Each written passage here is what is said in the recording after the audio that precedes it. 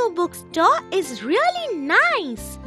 They have such a huge variety of books. Yes, the books look so attractive.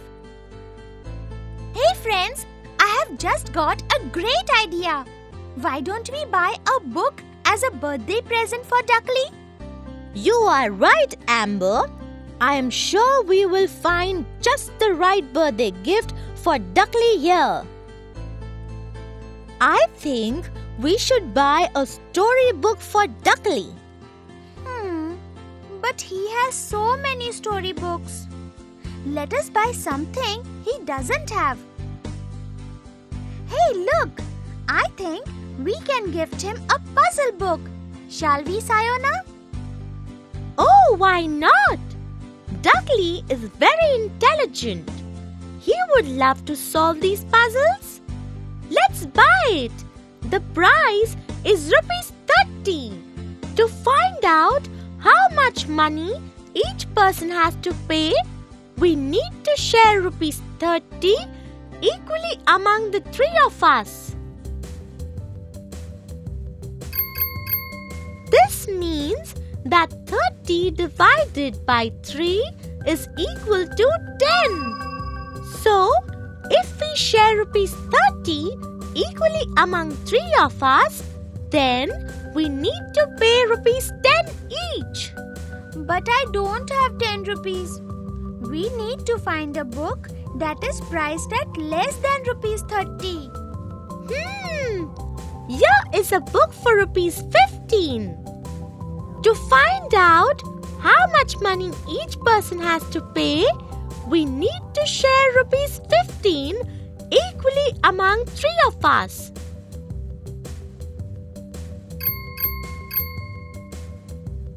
This means that 15 divided by 3 is equal to 5. So, if we share ₹15 equally, we need to pay ₹5 each. I have ₹5 now, so we can buy this book. Very good. I have ₹5 too. So, we all can share equally.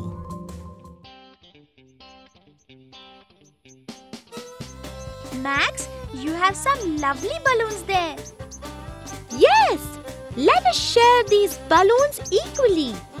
Then each of us will gift the share to Duckly. Let us use division to find out each person's share. Let me see. The total number of balloons is 12. The number of people who want the balloons is 3.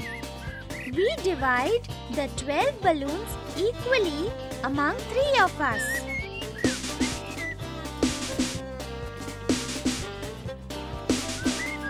So, 12 divided by 3 is 4. Hello, Mrs. Duck. Hi, Duckly. Happy birthday, Duckly. You both seem to be very busy. Can we help you? Now look here, kids. I have got 24 cookies in this basket. I want to put 4 cookies each into these boxes. Can you tell me how many boxes I will be able to fill? I don't know. It is very simple. You need to divide the 24 cookies by the group of 4 cookies. In other words, you will have to divide 24 by 4.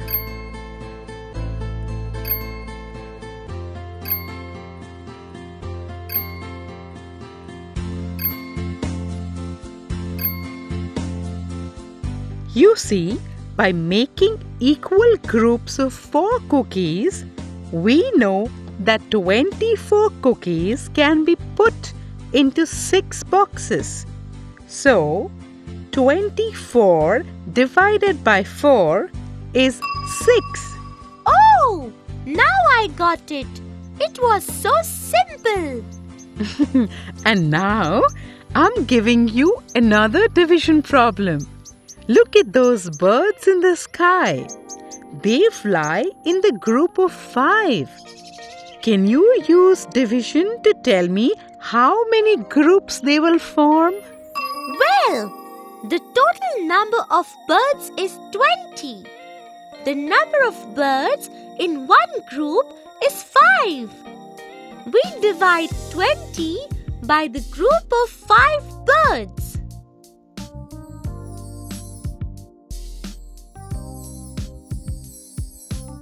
So, 20 divided by 5 is 4.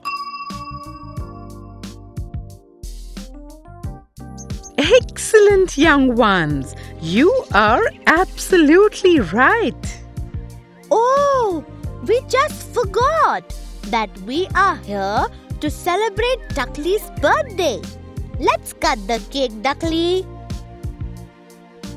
Let us quickly go through the important points of today's lesson on division. We can use division statements to solve word problems. A given number of objects can be divided by sharing equally. A given number of objects can also be divided by making equal groups.